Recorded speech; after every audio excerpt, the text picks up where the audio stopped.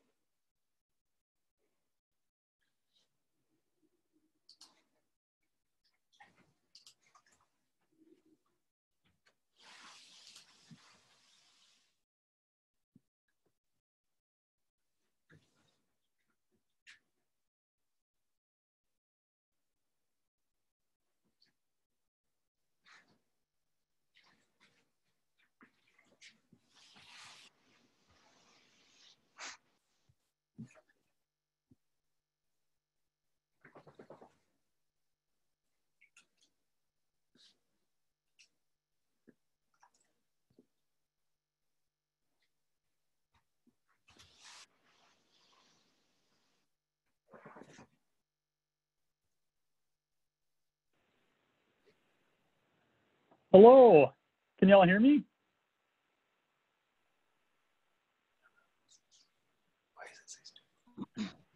I can hear you. This is Nikki. Hey, Nikki, how's it going? Good. And I can hear you. This is Mike. Great, thanks so much, Mike. Thanks for Can being you hear me here. out there?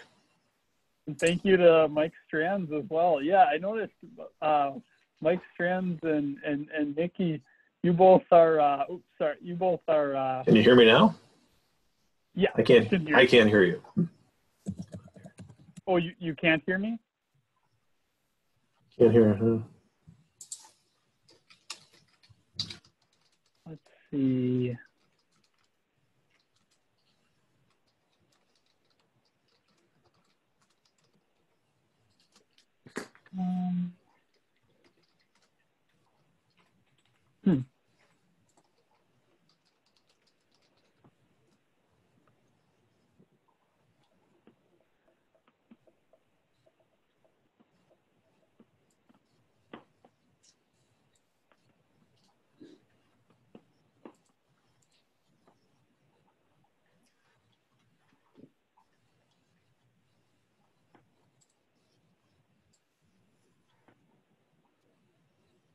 Hmm. But Nikki, you can hear me, right? Anybody else talking right now? I can't hear anything.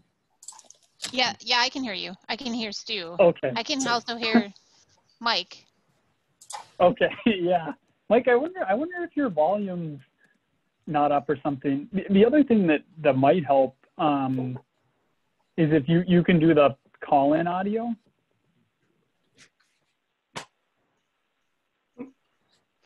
I can Sometimes hear you just, you and Nikki.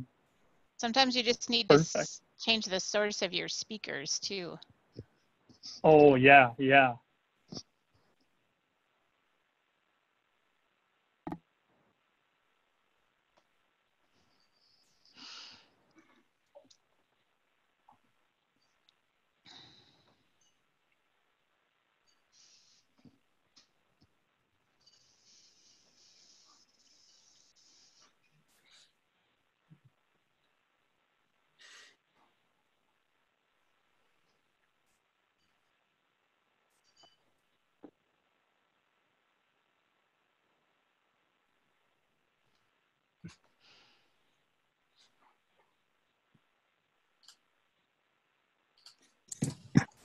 I think I can hear you now. This is good. Hey, awesome.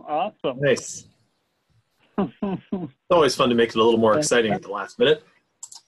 Yes, absolutely. Absolutely. So I think we're just waiting on Jane in that case, who I'll watch for in the attendees here.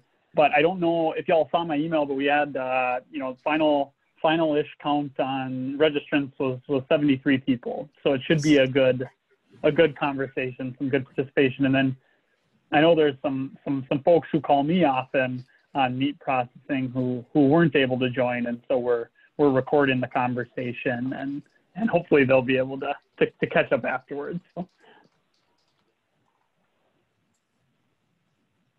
That's good.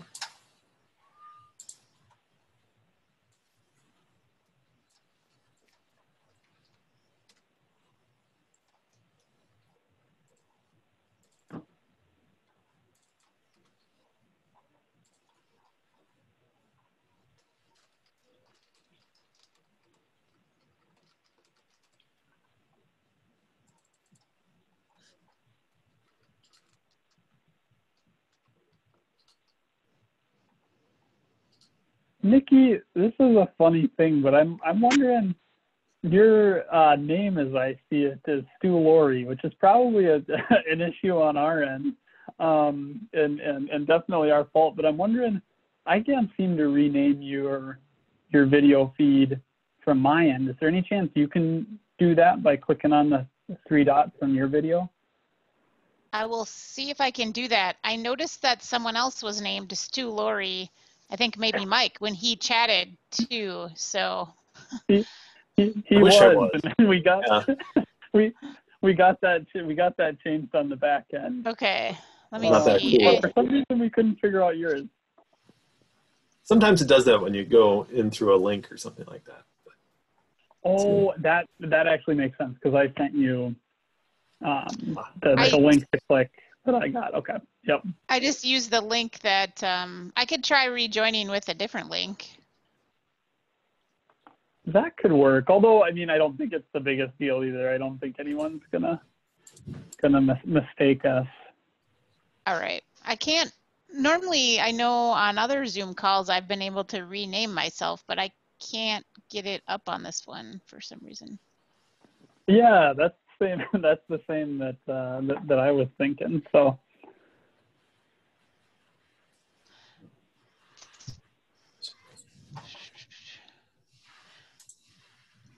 Actually, what I'll do is I will join using the other link, and I'll stay on this link for the moment too. Okay. I can that sounds perfect. Yeah. Perfect. Well, last I checked on the attendees, we were up to 77.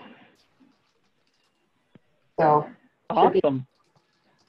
Should be a good talk, and it's like we got 21 on so far. Fantastic. And Brita, you're recording this, right? Or is Glenn handling that? Glenn should be. Yeah.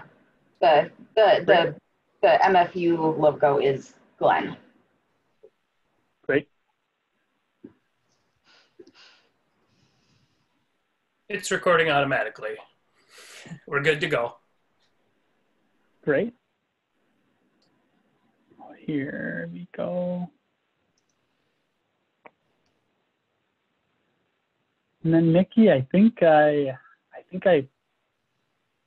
promoted your second call into panelist as well.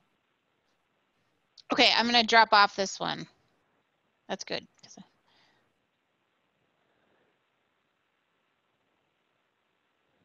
Hey Jane.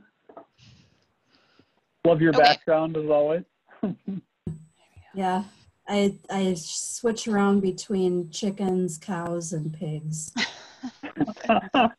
That's fantastic. All of which would be welcome in this conversation. It's awesome. Well, great. Well, we'll just give folks another minute here, and then we'll get rolling. So Stu, is mine up correctly now with my name? It is. Awesome. Yep. Okay. Yep. Fantastic. Yeah. Thank you. Sorry about that. Nope. Always learn something new about Zoom on these calls. So. That's right. That's good. All right. Well, we're at 10 a.m. here.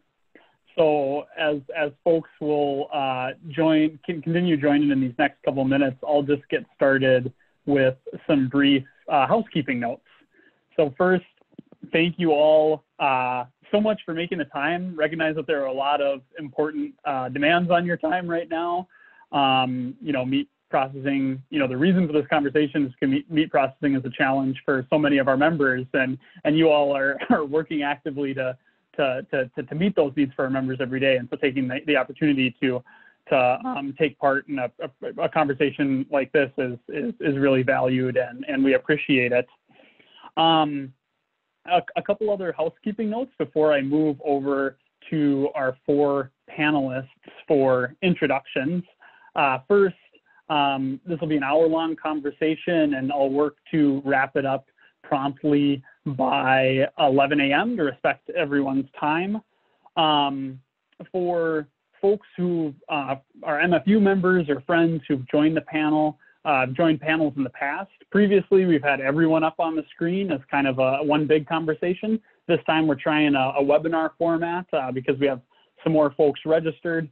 So same as always, if you have questions during the Q&A, and I hope you came with some, throw those in the chat, and then what I'll do is I will not only unmute you, but invite you to be a panelist in case you want to use your video to share your question for reactions from our panel here. So starting now, just start throwing questions in the chat. I also have my cell phone. I know a lot of folks who are registered. If you want to shoot me a text and that's easier, feel free to do that too. And we'll get to as many questions as we can. Just an FYI to everyone, the call is being recorded, and we'll post that later for any members or friends who missed it. And finally, just a note, it's probably true for all hour-long webinars, but this in particular is an issue we've been working on for a long time. We're not going to be able to cover everything in an hour, and so I certainly, and I think we all should look at this as the start of a conversation, and hopefully there's some new ideas and opportunities to continue that conversation going forward. So with that, our panelists are Dr. Nicole Meiser, who's the director of the Dairy Meat Inspection Program at the Minnesota Department of Agriculture. So we so appreciate you taking the time. Jane Jewett, who's associate director at the Minnesota Institute for Sustainable Agriculture. Mike Strands, who is our Vice President of Advocacy at National Farmers Union and works on these issues on the national level on behalf of our members. And finally, Mike Lawrence, who's CEO of Lawrence Meats in Cannon Falls, and so appreciate you taking the time to share your insights and add to this conversation. So with that, I'll maybe turn it to Nikki first, if you're open to that, to share a couple opening thoughts and introduce yourself for participants and share some about your work on meat processing. Sure, thanks, Stu. I am Dr. Nikki Meiser. I work for the Minnesota Department of Agriculture, and I'm the Director of Dairy and Meat Inspection, as Stu mentioned. So for the purposes of today's discussion, I'll focus mainly on meat processing. My job is to provide oversight to our Minnesota State Equal To inspection program. So those inspection plants that, the inspection program that we manage in cooperation with USDA Food Safety Inspection Service to do continuous inspection on animals through slaughter and processing. We've got about 50, well, we're probably up to about 58 plants right now on that program. And my job in particular is just to do oversight of that program. Got lots of great staff that do supervision and management of that program, and then lots of our field inspectors in the field working with plants.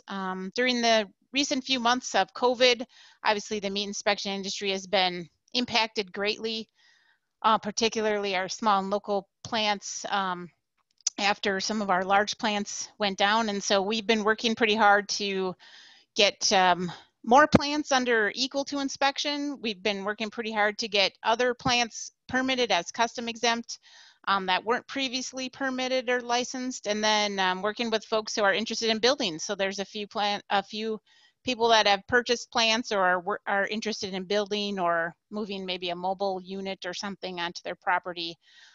So we've been, number one, working during the COVID, doing inspection. In fact, we've actually added a couple part-time staff to help fill in inspection shifts, and done some training with some new folks to just expand our capacity. So that's kind of our role. I also do a little policy with USDA, you know, a little bit on the state and federal level when those issues come up. Fantastic. Thank you for that introduction and for all your work. I'm sure Mike Strands can comment on this, but it's always been exciting for me to share the work, the proactive work through COVID that Minnesota is doing. And I think we got a lot of great examples to point to, and the way we've been moving a lot of plants up into inspection status is a great example of that. So next, if we could go to Jane, and maybe you could share a little bit about your work on this issue. Sure. Hi. Yeah, I'm Jane Jewett, and in my work for the Minnesota Institute for Sustainable Agriculture, part of our mission is to support and promote sustainable farming, and a big part of that is local and regional food systems. Okay, so those really depend on people being able to understand and follow the regulations for whatever type of food they happen to be selling. And so a lot of my work over the past few years has been working really closely with Nikki Neeser and her team at the Department of Ag to sort through and untangle all the permutations of ways that people can legally sell beef, pork, chicken, lamb, you know, other poultry, game species, and get that sorted out and laid out in a way that farmers and farm advisors can follow it and understand it and find it when they need it. So, so that's been the work side of what I do. And then I also farm. That is my actual herd of cattle in the background behind me from a picture from a few years ago.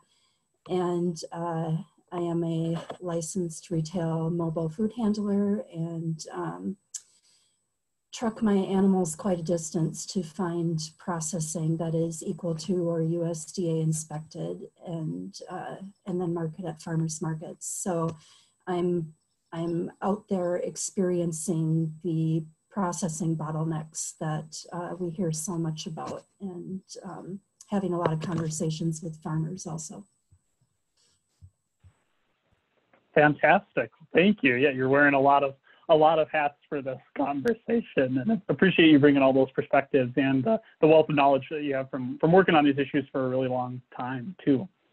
So next, could we go to Mike Lawrence? And if you wouldn't mind introducing yourself, and I know this is something you've of course been working on for a long time too.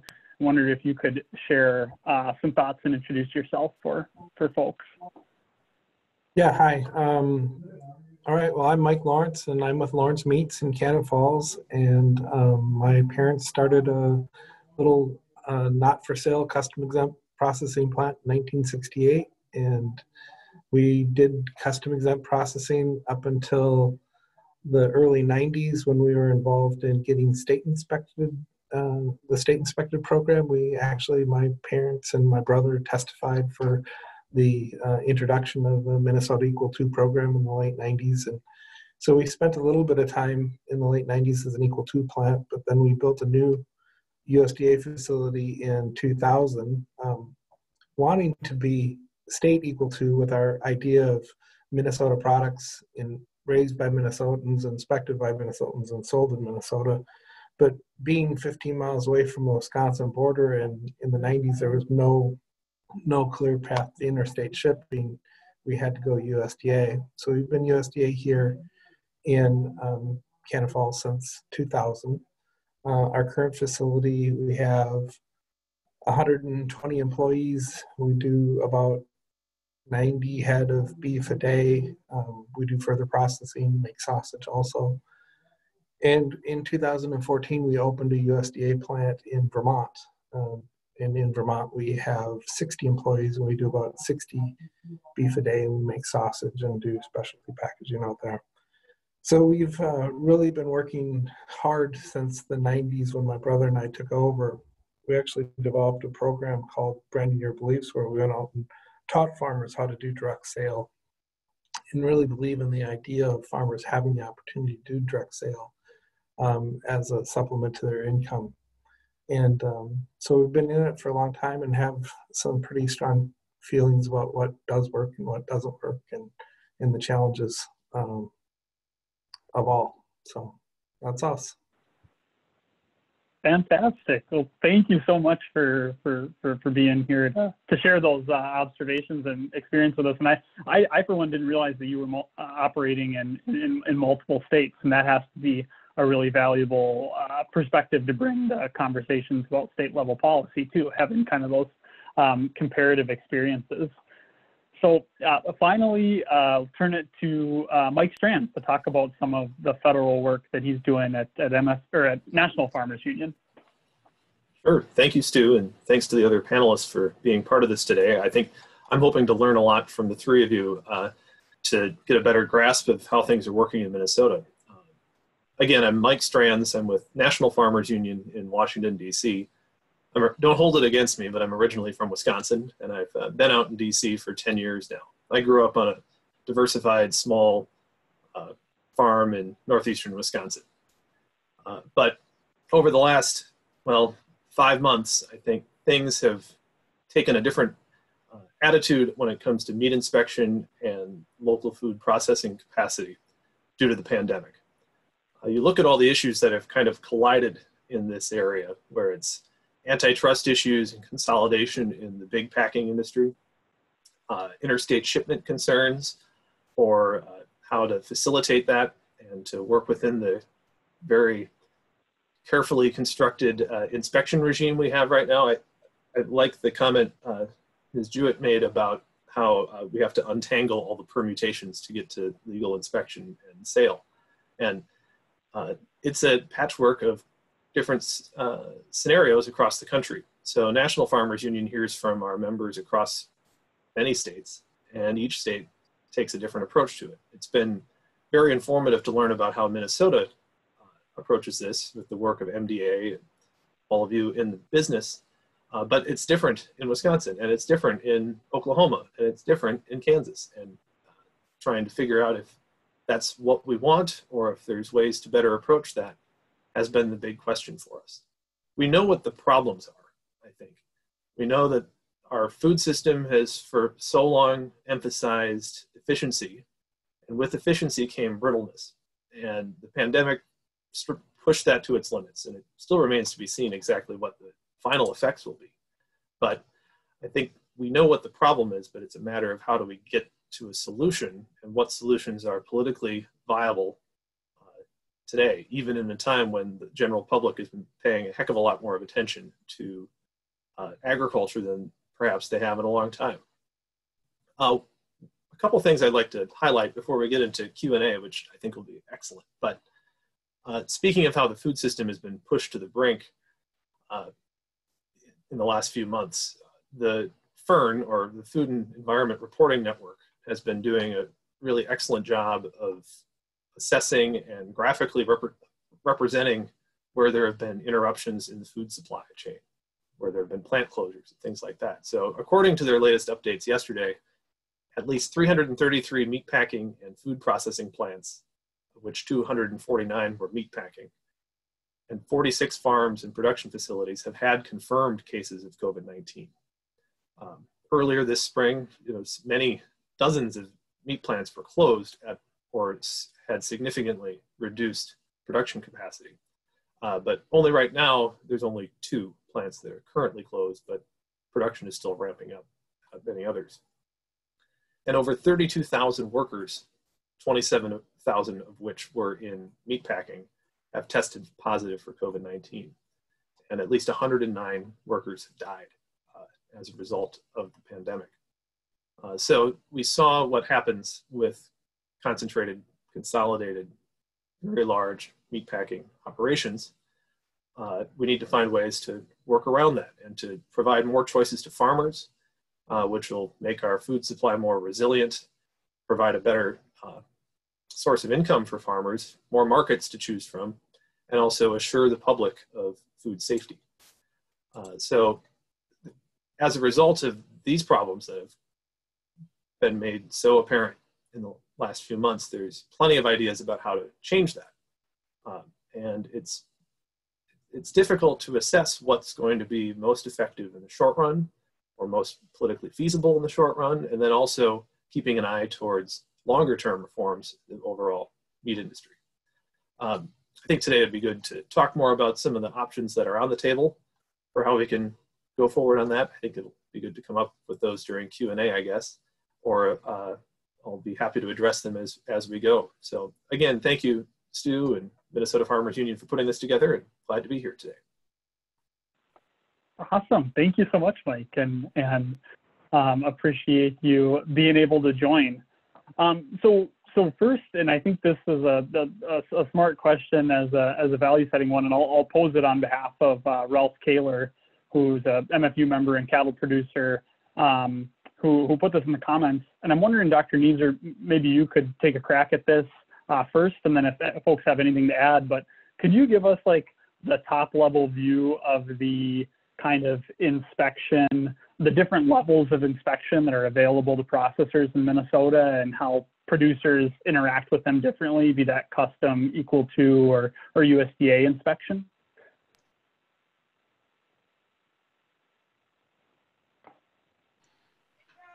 Sure, I'd be happy to do that. I think we crossed our mute buttons there. Yeah, for we a second. did. Sorry, that was my fault. Yeah, so basically there's essentially three sort of inspection regimes or programs that can be, that we have in Minnesota. So many of you are probably familiar with what's custom exempt plants, and that's sort of the meat that comes from your processor that says not for sale. Basically, that is intended for slaughter. The processor is providing a service to the owner of an animal and cutting and slaughtering and cutting that animal up to the specifications of the customer. That product cannot be sold in retail stores or farmers markets or anywhere in the state. It is intended to go back to the owner of the animal. Over the years, this has definitely evolved to be much more than just like one owner. Traditionally, when this first started, it really was meant to be, you know, the farmer brings their animal in and they have it slaughtered for themselves and their family. And maybe there are a few guests or something, but this has been, you know, evolving now to include, you know, people purchasing half or a quarter of an animal. And really in this system, the owners of the animal act as their own inspectors. So we do not inspect the carcasses or the parts of this animal for safety or animal health reasons. And we do inspections of these plants, but we generally do them on a quarterly or less frequent basis. Some plants that are very, very clean, we may actually only inspect once a year. So 1 to 4 times a year, depending on that. And we're really just looking for facilities, sanitation, those kinds of things. Those inspections are done by our meat inspectors at the state level for the most part across the state. We've got about 250 of those plants. So the vast majority of our smaller plants that do meat inspection or meat processing are custom exempt processors. You can also be, so just to remember that these options aren't exclusive, like you don't have to be just one or the other, so which makes it kind of confusing. But you can also be a Minnesota equal to processor, which would mean that you have an inspector there during the time that you slaughter those animals. The inspector's looking at all the animals to make sure that they're healthy and safe. You have to have specific food safety plans, HACCP plans to address pathogens like E. coli, salmonella, listeria, depending on what processes you have. And that is called equal to inspection because it's equal to USDA inspection. So it's equal to that in terms of the processors have to meet the same regulatory requirements. our approach to inspection is essentially equal to that of USDA. Now there's some differences, like there's some things that we do different on the state level, maybe in terms of how we onboard plants and how we interact with them and the kinds of resources that we provide for them. And maybe even some of our inspection procedures for processing might be slightly different, but generally we're similar to what USDA is. Those products that go under that program can be sold within the state, anywhere within the state. They can also be donated anywhere within the state. They cannot be, at this time, sold across state lines into other states. So then that moves us to USDA inspected processors. And so this is essentially the same thing as state equal to inspection, except for the inspection is done by USDA's Food Safety Inspection Service.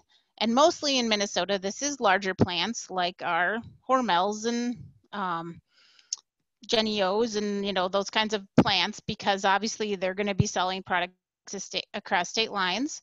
Mike Lawrence is on here. They actually have kind of a smaller plant that's a USDA, and they're not a tiny plant, but they're a smaller plant kind of in that middle range that is USDA. And there's a few smaller plants that are very small plants that are USDA as well. So particularly a few along the borders where, you know, they would need both, say, Minnesota and Wisconsin as a market, or Iowa and Minnesota, or whatever our surrounding states are. And so those are kind of the three options.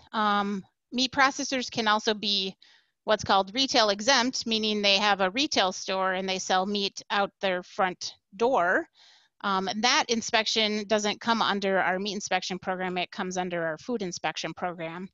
But just to kind of keep in mind that one processor can have more than one, you know, they don't have to be exclusively one or the other. They do have to manage their sort of product streams, so they can't take custom product and sell it. They still have to manage and control that product, but they can have more than one option there.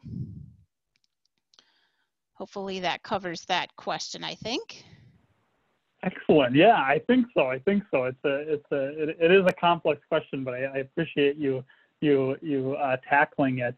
I wonder, you know, before we move on, you know, Jane or Mike Strands have anything to add, go to you next. But I wonder, Mike Lawrence, do you have anything to add about kind of what informs a processor's decision to choose a particular inspection level or protocol, and kind of what informs that? I know you all have had various and come under various inspection protocols throughout your time in business. I hope that question made sense. Yeah, we've done all of them. We were custom exempt, and we had a retail meat store, and we were state inspected, and now we're USDA inspected. And you know, it does ultimately work towards what business do you really want to be in, or what problem are you trying to solve, and that's the challenge when we're talking about solving the processing issue. What does that really mean? Because, you know, some people, the processing issue is that they have too beef a year that they want to process, and they want to get it done in the fall, and they can't get a kill spot.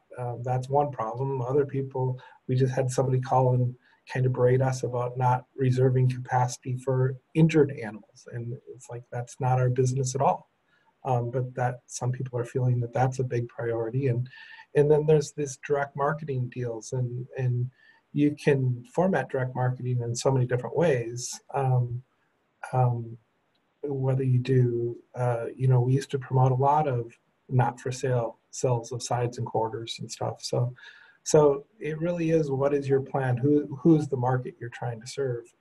I feel, you know, for us, USDA makes so much sense because the world is small and we cross state lines so quickly now. And we work with products, very high attribute, bison, organic, you know, no antibiotic ever. And these really high attribute products that we work with, we have to go to the customer and wherever the customer is at. And they tend to be large urban areas. So our products that we produce travel all around. So that's why we have to be USDA. I hope that helps. Thank you. Absolutely.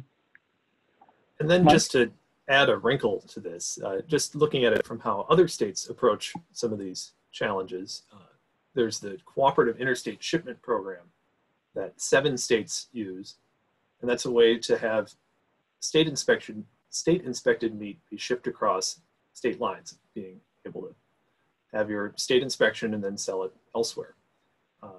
There's certain parameters on this, that the inspection standards must be at least equal to the federal inspection program, and that in order to be eligible, plants must have 25 or fewer employees. This came about as a result of many years of lobbying at the federal level to get state inspected meat up and running across state lines, but when it was part of the 2008 Farm Bill, it took several years to get implemented and has plenty of restrictions on it, so that only as of just last month, the 7th state came online and started using CIS. Now, one of the reasons for that is the complex standards that need to be met, but also states, Minnesota is a prime example, have their own program that works just fine for that state and hasn't pursued it. So oftentimes when we hear about issues with addressing meat processing capacity and opening up markets for smaller processors, state inspected or interstate shipment of state inspected meat is held up as a way to do that. And there are ways to do it, but not many states have taken it up for a variety of reasons. So that just adds to the complexity here. Absolutely. Absolutely. Well, thank you for adding that. And I wonder, Jane, do you have anything to add to that, question about the different levels of inspection that you think folks would be important for folks to know if they're listening in here? Well, there's like a whole other sort of parallel world with poultry. I think what Nikki described was primarily red meat, and with poultry, I saw there was a question in the chat about that as well. So there are some additional options with poultry, including on-farm slaughter, and a little known option in Minnesota, like most people are familiar with the 1,000 bird exemption for slaughtering on the farm with essentially no hard and fast requirements, but you have to have customers come to the farm premises to pick up the birds. But then there's also the 20,000 bird exemption for on-farm slaughter that does have some facilities requirements. And I've been getting a lot of questions about that one lately. Actually questions where people want that to be an exemption and don't realize that it already exists. So I would pitch that back to Nikki to talk about that one, because it needs to get more press. It's already there. Excellent, excellent. Well, I wonder, and thank you for mentioning that question in the comments. I think, I promoted Eric Munson, who posed that question about poultry, to a panelist, and I wonder if I'm gonna unmute him and see if he has anything to add to that as a poultry producer and someone who's been engaged on this. Eric? Yeah, so that's one thing that has not been said. I've even asked Department of Ag and they said that wasn't a thing, which is the issue. But one thing we're really pushing for is poultry producers, because the Poultry Act of 68 and of 67 allowed that 20,000 limit to be adopted to sell to restaurants, to hotels, to those types of things. But Minnesota only allows for the end consumer. And then what we're facing as poultry producers, the only places we can go right now is there's 2 in the Iron Range and the rest are down in Rochester. And so what we're seeing now, we're really feeling that Department of Ag isn't hearing us when we say we want to have that. We have restaurants that want to buy from us. We as a farm, we used to raise close to 4,000 birds when our local processor in the Brainerd Lakes area was no longer state certified. We lost 3/4 of our farm income because we had to go from 4,000 to 1,000 because we could not sell to restaurants. We could not do that. And we're seeing a lot of farms go belly up. We've required 4 farms customer lists because of that. And so has Minnesota ever looked at adopting what our 30 other states already have, allowing small producers with some oversight to do the 20,000 limit and sell to restaurants and co-ops and things like that. Thank you. Thank you. Well, I think, Nikki, if you want to take a first crack at talking about that act and the 20,000 bird limit. Sure, I can do that. Yeah, so like Jane said, I think some producers don't know that 20,000 bird limit does exist, and you can sell from your farm and at farmers markets. But as Eric mentioned, you cannot sell in Minnesota to restaurants or other types of sort of food service if you are under that system. And the answer to that is probably not as simple as as it seems like it should be, of course, but it's not just a matter of us adopting that federal requirement, because those businesses, the restaurants, the hotels, the schools, the grocers actually have to adhere to the food code, the Minnesota food code, which requires approved sources of product. And, you know, that at the present time, and the federal standard for that requires inspected products. So it's, as you know, it kind of goes back to that tangled web of requirements, that it's not simply quite as easy as that. Now, that said, you know, we are looking at some options. I think that, you know, we want to still encourage equal to or USDA certification for poultry. For one reason is if we lift that limit up to 20,000 birds, that pretty much is going to guarantee that there's not going to be any plants out there, because you folks who are slaughtering on farms are not going to have a need for those plants. And so we're not going to, it really is hard to then promote creating an infrastructure of actual slaughter plants that much smaller producers can go to. And so it does become pretty complex. You know, we have the issues, of course, around poultry processing are regulatory, for one, but also, you know, labor, it's seasonal operations. There's a lot of other factors that have influenced the ability of those poultry processors to sort of be successful. And so we are looking at options, and we'll probably be actually at the Department of Ag, we'll probably be holding some feedback sessions here in the later summer, fall for poultry processing, just to kind of get ideas from you folks. We do know, I mean, we have actually been having meetings. We do know that poultry processing capacity is an issue. It's just that it's a tough nut to crack. There's a lot of, like, say, confounding factors that go into that. So yeah, and if anyone has any questions going forward on poultry processing, we'd be happy to take that feedback and move forward with that. You know, adopting that federal standard and changing other laws and regulations is certainly one option that we can look at. Yeah, fantastic. This is Jane. Thank you. I would just add that, no, I'm losing it. Okay, so Nikki, if you could talk just a little bit about the facilities requirements for that 20,000 bird exemption, which again, does only allow people to sell to individual, like household consumers, not businesses, but still there are a lot of people who are interested in that on-farm facility option at this point, because there's such a bottleneck with poultry processing. And then I would just throw in there that one of the other confounding factors with getting sufficient poultry processing capacity is that you can't force people to want to butcher chickens. You know, there are a lot of programs out there with funding that could help people build a plant, but at the end of the day, there's a limited number of people who actually want to make it their life's work to butcher chickens. So.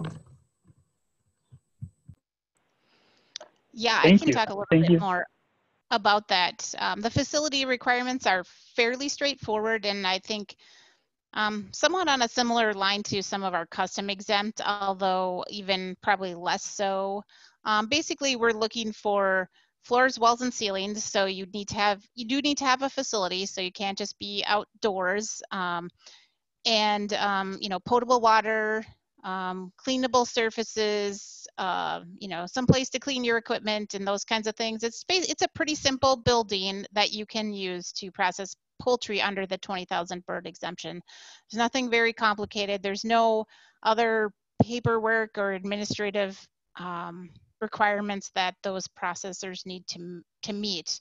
And just to tag on is, honestly, I had a discussion with a processor, basically said, I will hold your hand, through this whole process if you will do poultry processing. In the end, they still come around to say, I don't want to butcher chickens, So, we've been out there talking to folks, and there's actually, I think, one or two that are possibly in the works that may move forward with that. But it's hard to get processors interested in that, and also figure out a way to do that that's profitable. Thank you. That's really helpful. And to loop back on your comment, Dr. Neuser, about some listening sessions later in the summer, I think that sounds like a great and exciting opportunity to engage both for Eric and other members who are interested in helping make the program work better. I wonder, before we move on from poultry, Mike, did you have anything to add on poultry? I'm afraid I don't.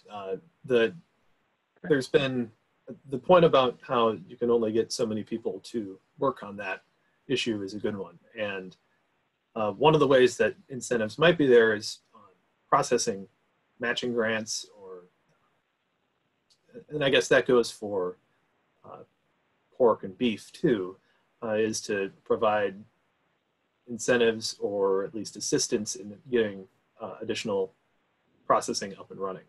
There's no shortage of ideas about how to do that, and plenty of recommendations out there in Congress, either as actual legislation or just rumors or proposals that are being floated. But especially in a time when we see stimulus bills flying through Congress that are in the trillions of dollars, surely there might be a way to get some additional funding for processing facilities that might be up and running. But that goes for poultry, and that goes for beef and pork too.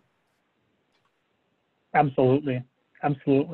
Well, thank you. Yeah, and then we would absolutely like to see more money into these programs and help get more processors online.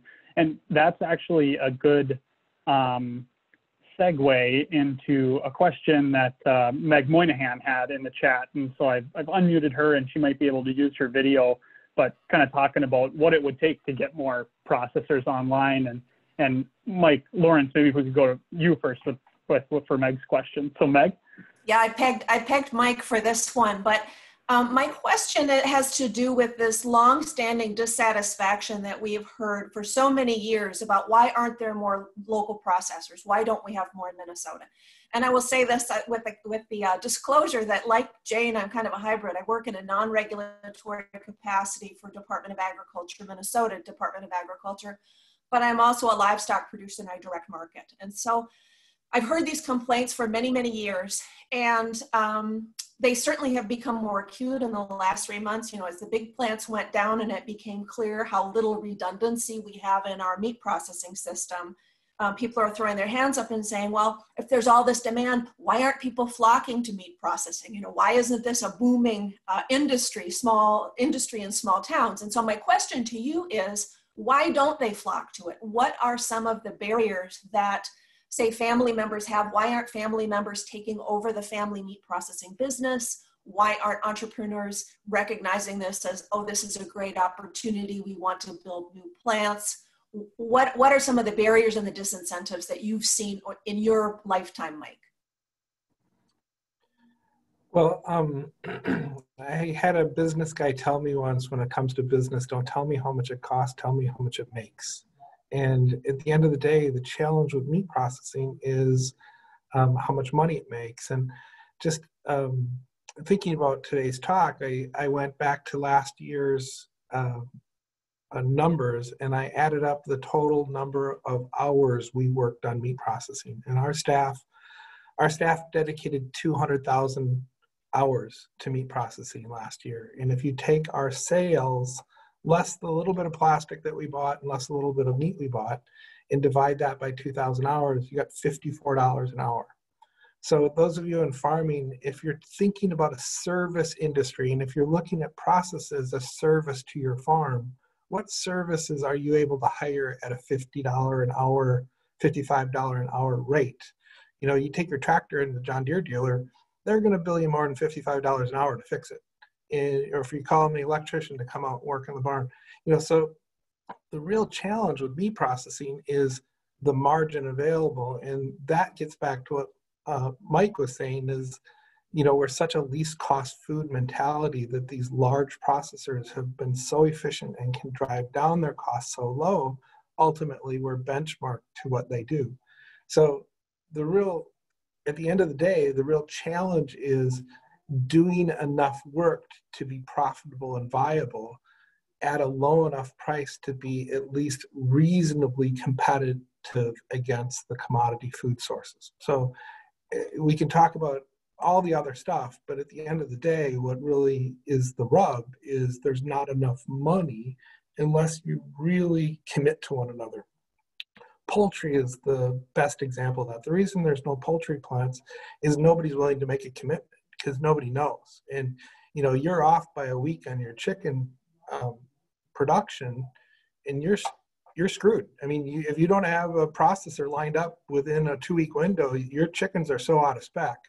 And the processor is sitting there, if somebody calls and says, oh, they're not quite big enough today, I need to come next week. It's like, no, I got staff here today. So those are the constraints of like chicken. And I think that one of the best papers that I've read about processing in the how to make processing work was the one that Lauren Gwynn wrote back for USDA a few years back. I'm sorry, I don't remember the name of the paper, but it's Lauren Gwynn, and it's a USDA paper that she wrote on meat processing, and it boils down to making commitments. And if you can get people that make commitments to one another, you can build a successful organization. And the way that Lawrence Meats has gotten to the size that we've gotten to is by cornerstone customers like Organic Meat Company making real commitments to us that they're going to come every week. Well, then once we know we have a commitment, we can build a business. And that's the same thing that we did in Vermont, where we, 2014, we built this business and got it up to 60 employees. It's because we had customers that made real commitments to us. And as we float around, all the other challenges are solvable if you get those commitments made to one another. Absolutely. Thank you. I appreciate that. And I wonder if anyone else, I mean, I'm sure everyone could have something to say about, what the challenges are for processors coming online, but I wonder if anyone else has anything to add to what Mike shared. I'll just throw in an observation that the COVID crisis and the processing bottleneck kind of forced me to make my processing appointments way out farther in advance. And there's really no reason why I couldn't have been doing that all along. I mean, when you buy a feeder pig or when you're sow farrows and you've got a batch of piglets, you know how many days, months, weeks it is until they need to go to the butcher. And so I feel like the farmers are being forced to step up now and make those commitments, and we could have been doing a better job all along with that. I'd like to jump in on that, Stu. Thank you, Jane. That's awesome. I've teased farmers a lot about beef farming that, I can't get a processing appointment for 6 weeks. It's like, it's been alive for a couple of years. So you could have projected out. And I will say that one of my observations of the current COVID deal that I'm the most sad about is that we had some real customers, some real long-term customers that hadn't made commitments to us at this time. And some of these short-term reactionary people jumped in and got the spaces tied up. And I think that happened at a lot of processors where capacity that was going to people that truly were doing direct marketing and really part of our little ecosystem here got squeezed out by people that were just being opportunistic by super low prices and trying to get some cheap hogs killed. and there's some capacity that I think was misallocated because of that during this challenge. Thank you.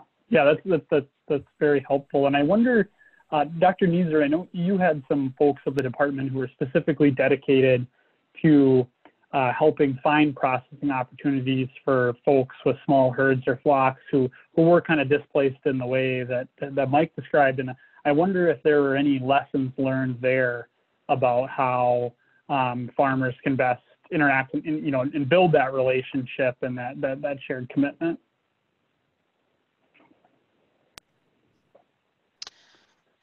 Yeah, so we definitely, at the beginning of the COVID crisis, and particularly shortly after it became apparent that some of the larger plants were going to be highly impacted, we started we knew we would have quite a few more inquiries than normal, and so we set up a system basically to funnel those calls to a couple of individuals who were able to hopefully try to connect some of the livestock producers to processors, and particularly processors that we were aware of that were interested in expanding or that had capacity. So, for example, vectors out said, query all your plants, all your equal to and custom plants, and see who's got room. Just see who's got room and who's willing to add capacity.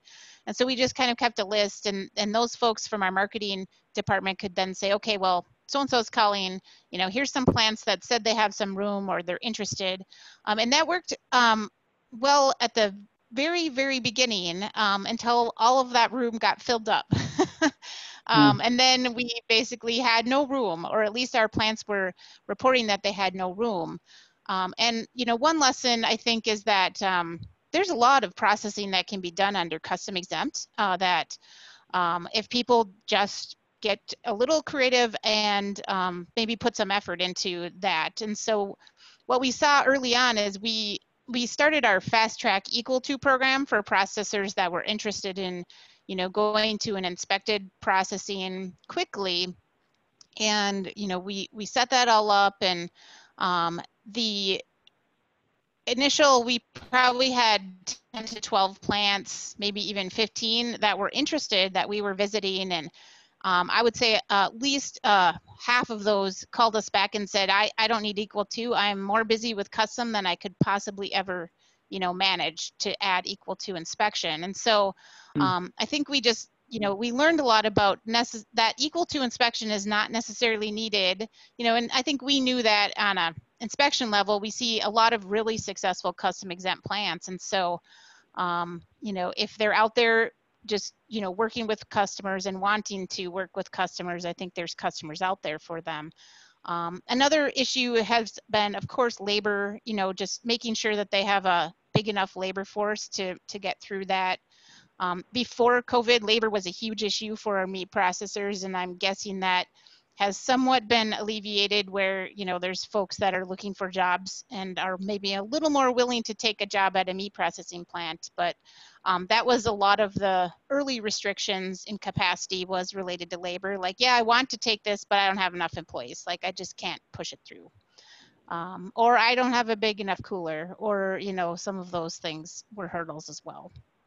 But yeah, I agree. I think just oftentimes when we get someone who's interested in building a plant or doing an operation, a lot of times we'll ask the first question is, where's your product going to go, and do you have someone that you're going to work with? And sometimes the answer to that is, well, I don't know, I'll figure that out. And it's like, no, I think, Mike's point about commitment is like, you need to have someone that's committed to working with you to make sure you're going to have product or going to make sure you're going to have markets. So to be successful. Well, thank you. And that's a good segue to what I think will probably be our final question, unfortunately, and apologies to everyone who's put incredible questions in the comments there. We'll certainly work to capture those, and maybe through MFU or others we can coordinate some follow-up to continue this conversation. But I wanted to turn to Carla Mertz, who is actually working to start a processing facility herself ask about some of the challenges and roadblocks that she's facing, and see if there are lessons for others who are also thinking about on-farm slaughter and the like. So, Carla, I think I've unmuted you. Are you able to pose a question?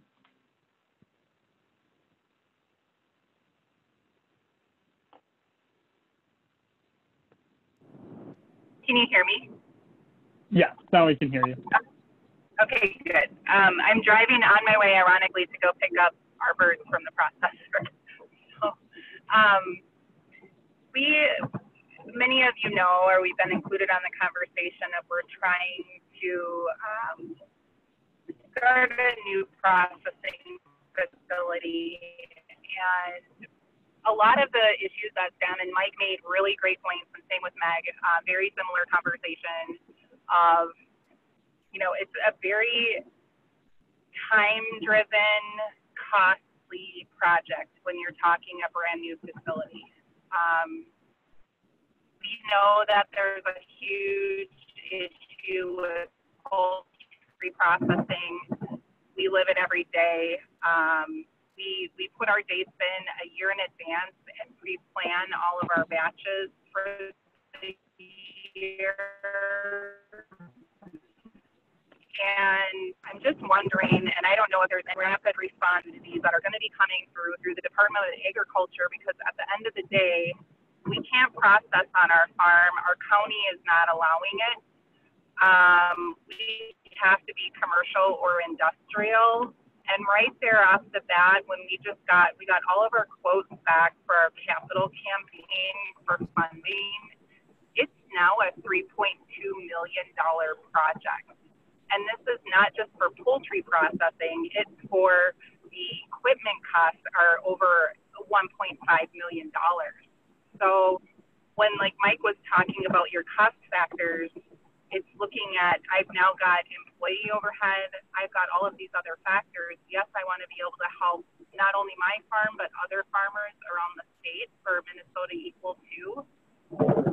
It's very expensive, and these projects will take 2 years before we're even open. So I'm just wondering if there's like any other things that the state is even thinking about doing in the future as far as helping to fund some of the people that want to do projects to grow and add facilities. Absolutely, absolutely. Well, thank you, Carla. Thank you for your work, and thank you for that question. And I think, you know, first probably makes sense to go to Dr. Neeser to talk about what the state's already thinking about, but then maybe we can also hear from others before we have to wrap up here, what kind of ideas for incentives for new processors are kind of on the table, as Mike Strand alluded to in his introductory comments. So Dr. Neeser?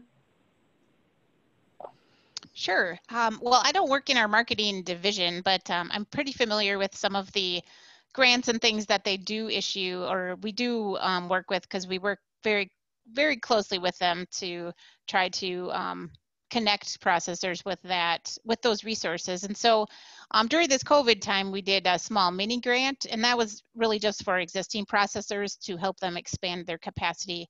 And that new processors or processors that were building from scratch were not eligible for that particular grant. And this was a real small grant, up to $5,000. But anyone interested should really know that we typically do what are called value-added grants or other types of grants to food processors, and particularly for meat processors, at least once a year and so oftentimes twice a year. And those can be very large grants. So we get money through our agri funds and other type of money from the legislative process to allocate out through the grant process. And so those are great grants for folks that are either even in the business planning stages. You can get money to help you do a business plan, or and I see here Meg posted up the value added grant link on there. So or, you know, equipment for a new plant or those kinds of things. Often there's a cost sharing component to those, but we have done some pretty large grants there. And so that's something that folks should definitely keep an eye on. Again, I'm not sure exactly the time frame. I think the late summer and fall is probably the next round. Meg might be able to comment on that too. So there are grants. We did get a small additional allocation for meat processing grants here in the recent session. There's, you know, there's significant amounts of money, but you know, you do need to realize that if you are talking about a $3.5 million project, that you're probably going to have to look at other funding opportunities as well if you're looking for grant or cooperative agreement type of situations. Meg, also I see posted here a USDA value-added producer grant program that they have through rural development. So there are definitely some options out there to help folks get started. Excellent. Thank you. Maybe Mike Lawrence, do you have anything to add thinking about a capital campaign like that and the startup costs? I know you kind of covered that, but anything more? Well, it does take a lot of money, and it's important to try to share the risk somehow. So to get to get contracts that you can monetize by processing partners, where there's some ideas that instead of getting somebody to give you money directly, maybe you could give you a processing contract that had very solid payment penalties if they don't perform, and you could monetize that with a lender. Or there's some creative things, but it does take a lot of tenacity and a lot of money. So that is a challenge, and that gets back to the whole one of my frustrations going forward and building on Jane's comment is I have trouble getting processors that would say, I'll take 10 spots in November, and if I don't show up, I'll give you $200. And then similar processors are saying, I want to take a mortgage out on building a processing plant. And it's like, you realize that you're making a 30-year commitment on a mortgage to build a processing plant, when all you really need to do is make a 1 or 2 year commitment on the amount of animals that you're going to deliver, and you could probably solve the problem. So think about what the commitment means and what the access to capital means, and people that are in business could potentially monetize some of your commitments and help them grow and help them meet their next level. So that's interesting, thinking about those kind of commitments and creative contracts like that. Thank you. So we have just 3 minutes left. I'm wondering, and I hope you'll permit me for being a little bit creative with closing comments in the interest of time, but there are a number of things that we didn't have time to cover. Folks, I think, wanted to talk about the PRIME Act, interstate shipment we didn't dig into, CARES Act funding. I'm sure Mike Strands had some insightful things to say about maybe another round of stimulus. So I'm wondering if we could go around to each panelist, and if you could share one concrete thing that folks who are listening in can do to continue this conversation, be that on the federal level or locally with their processor. Is there an email list they should sign up for, something they should read, someone they should reach out to?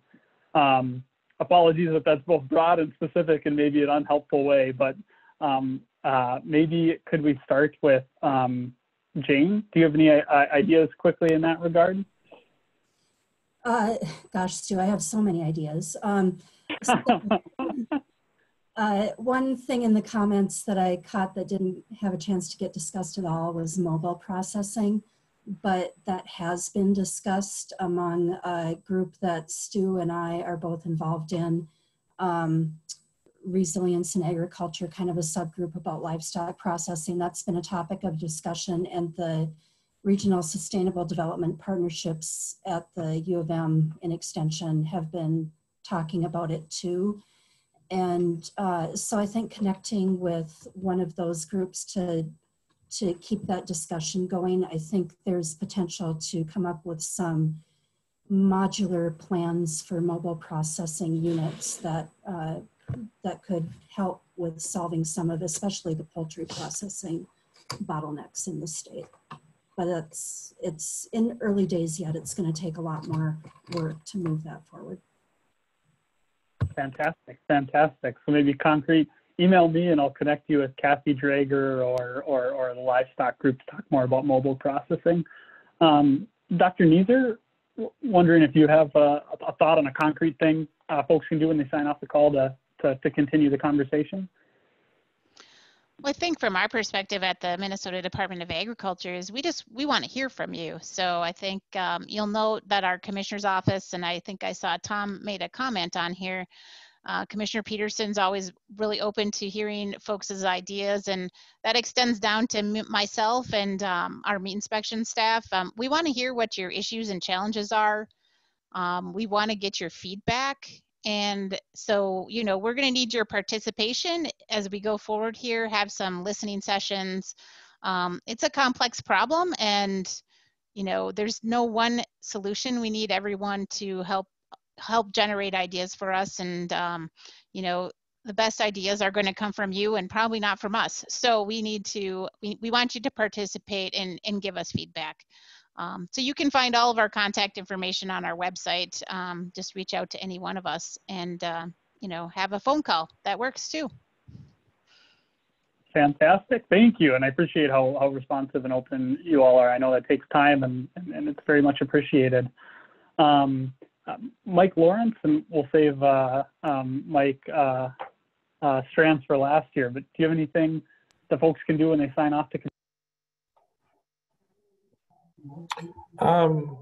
Sure. The one thing that I would encourage everybody to do is to try to be very clear on what problem they're trying to solve. So when we say the processing problem, it's a very complicated thing because, you know, on one level, we're talking about redundant capacity at scale. Well, for Lawrence Meats to replace one JBS plant, you'd need to build 100 of them. That's 2 per state, every state in the country, and we'd take out one of those plants. So when you're talking about solving that problem of uber commodity, that's a different problem than when you're talking about how do we process chickens off of Jane's farm for her in this very regional economy. So as we talk about solving these problems, let's be very specific on what problem we're trying to solve, is my thought.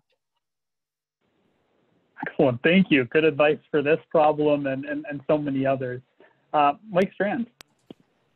Sure thing. And yeah, that's Mike's point about being certain about what problem you're trying to address really is at the heart of all this. And it probably is better described as 4 or 5 different problems that have all cropped up at once rather than just one processing problem. As for an action item, I would encourage everybody to keep an eye on federal legislation in the coming month or two. It's very likely that there's going to be some sort of effort to address a processing issue. I suppose it should be more specific than that, but in an effort to encourage more medium to small sized processing, whether it's through matching funds or through helping small plants pay for federal inspectors overtime, or even some more debate about the Prime Act, which we haven't really had a chance to talk about, but the Prime Act, which would extend the custom slaughter exemption to restaurants, hotels, grocery stores, and other limited establishments. And then also the New Markets bill, which is out there from Senator Rounds from South Dakota, which would kind of circumvent or duplicate the CIS program with just state inspected. Both of those bills are caught up in a lot of controversy and probably aren't moving forward anytime soon, just because of the opposition they've generated from some of the consumer advocacy groups and food safety groups. That said, there's a few different problems at play here. It's medium and small size processing, it's antitrust in the big packers, and just the lack of resiliency that we've seen in the meat industry writ large. So keep an eye on things. Follow National Farmers Union on social media. I'd recommend that, and Minnesota Farmers Union for that matter too. And thanks again for the chance to be here today. Fantastic, fantastic. So from the group, I have from Jane, connect with RSVPs and other folks working on mobile slaughter. Be sure to reach out to MDA. be clear about the problem we're trying to solve and engage in federal policy. And a great way to do that is through Farmers Union and National Farmers Union, of course. So I apologize that I'm signing off as there's some lawn mowing going on at my place here. But I so appreciate all the folks on the panel, all the folks who asked questions, and everyone who signed on. I know everyone is very busy, and I appreciate you making the time. So looking forward to continuing this important conversation. Thank you.